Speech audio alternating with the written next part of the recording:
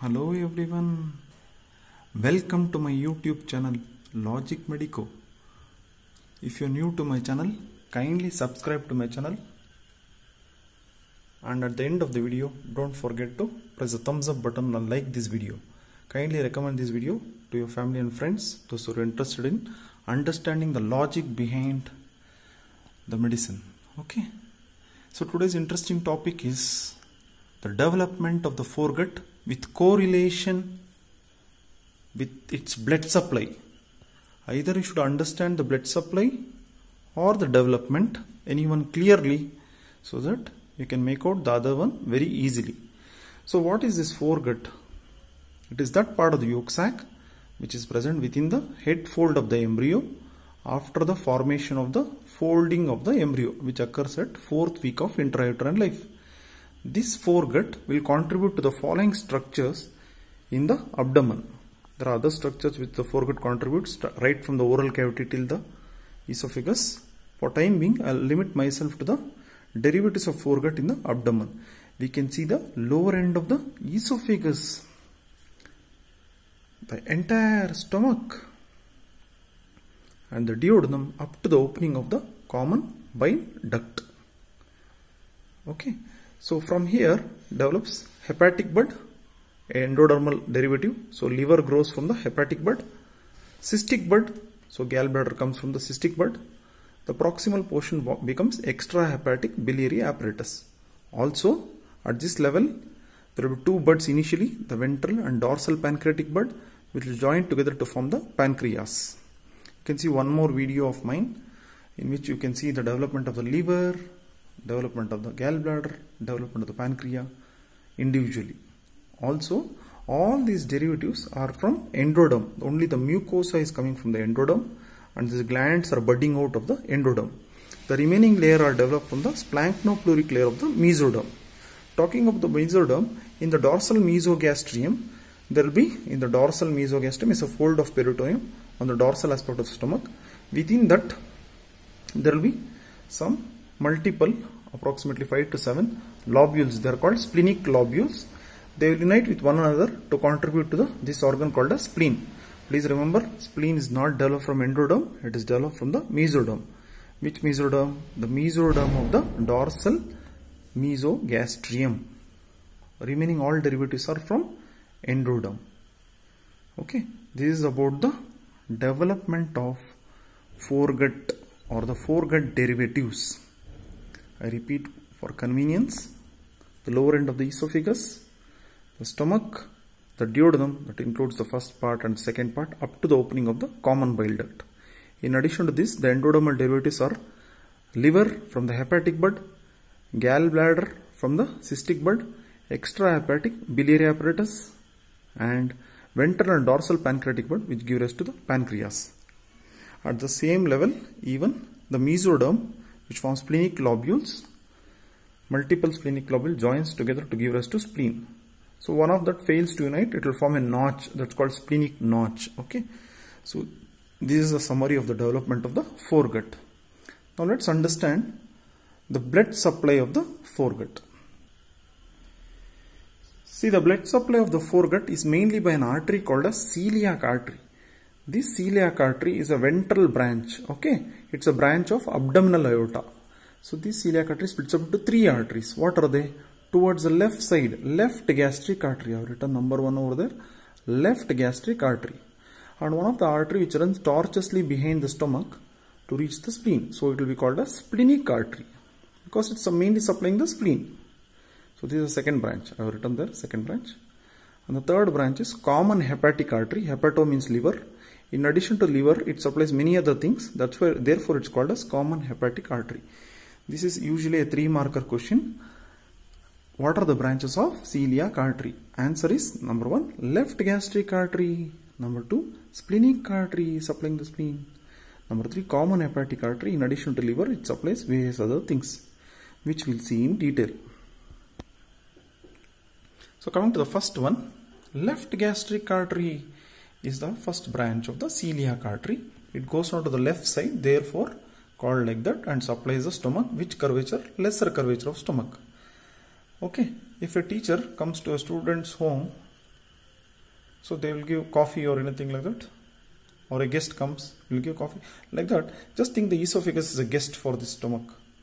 So what happens, this left gastric artery will give one branch, a bit of coffee for the guest, like Atiti Devo Bhava. Okay, so it is like honoring the guest. So this is called as esophageal branch of left gastric artery.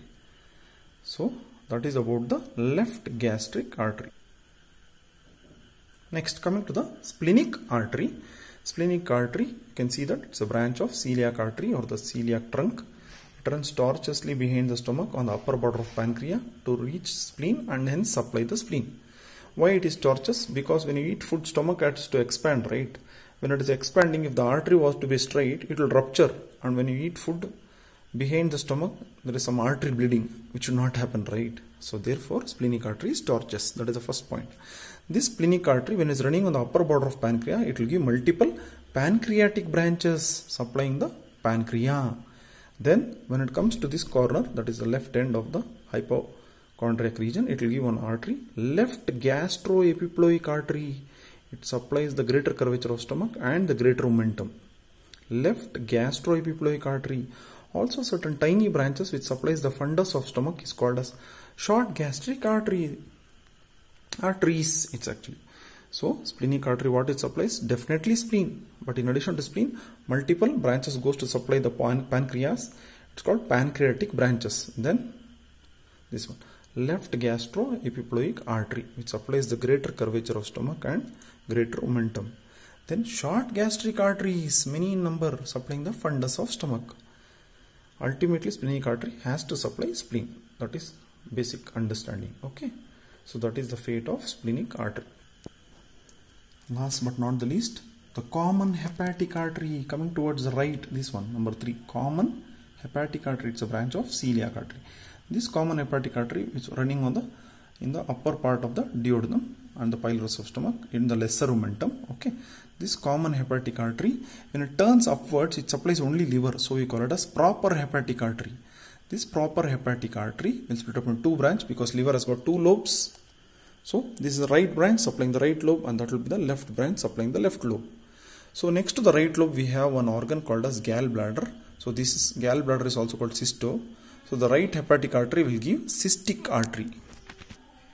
So I repeat, proper hepatic artery splits up into right branch supplying the right lobe of liver and the left branch supplying the left lobe of liver. Below the right lobe of liver is the gallbladder. So the right hepatic artery, the right branch of hepatic artery will give cystic artery, which supplies the gallbladder.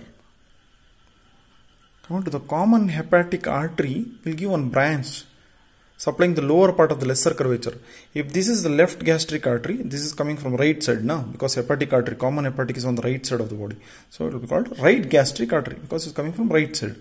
So both this left gastric artery and right gastric artery will anastomose in the lesser curvature of the stomach. So that is right gastric artery is also a branch of common hepatic artery. Last but not the least, this one. This is called gastroduodenal artery because it supplies some part of the stomach and some part of the duodenum. Therefore, it's called GDA, gastroduodenal artery. It runs behind the first part of duodenum. Then later it splits up into two branches. One supplying stomach, one supplies the duodenum, as the name suggests. Gastroduodenal artery.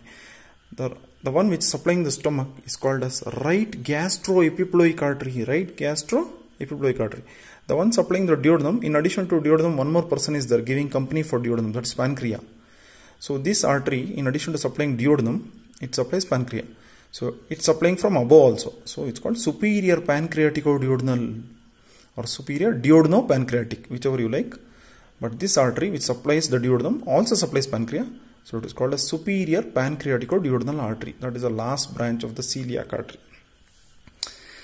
which gives common hepatic, then gives gastroduodenal, then gives right gastroepiploic, then gives superior pancreatico-duodenal. So this right gastroepiploic artery meets the left gastroepiploic artery in greater curvature of stomach. So it supplies the greater curvature of stomach. Also it gives branches to the greater momentum of stomach. That's the overall understanding of that right gastroepiploic artery. Superior pancreatico-duodenal supplies the superior portion of the duodenum and the upper portion of pancreas, which are developed from foregut derivatives. So in summary, the celiac artery gives three branches: the left gastric, the splenic, and the common hepatic. Left gastric gives esophageal branch, The splenic artery gives multiple pancreatic branches. Left gastroepiploic artery, short gastric arteries. Of course, the splenic artery supplies spleen. The common hepatic artery twists upwards after giving these two branches, going towards the porta hepatis of the liver. It's called proper hepatic artery. It gives the right hepatic branch and the left hepatic branch. The right hepatic branch will give cystic artery, supplying the gallbladder. Hepatic branches obviously supply the liver. Whereas the lower portion, the common hepatic artery, gives right gastric artery. Also, one branch goes downwards, supplying the stomach and the duodenum, gastroduodenal artery, GDA, gastroduodenal artery. The gastric branch is termed like this, right gastroepiploic artery, because it's coming on the right side of the epiploic foramen, which is a foramen connecting greater sac and lesser sac. And then the branch supplying the duodenum is called superior pancreatic or duodenal artery. If you're new to my channel, kindly subscribe to my channel, Logic Medico, and don't forget to press the thumbs up button. Happy learning and happy to help. Thank you very much.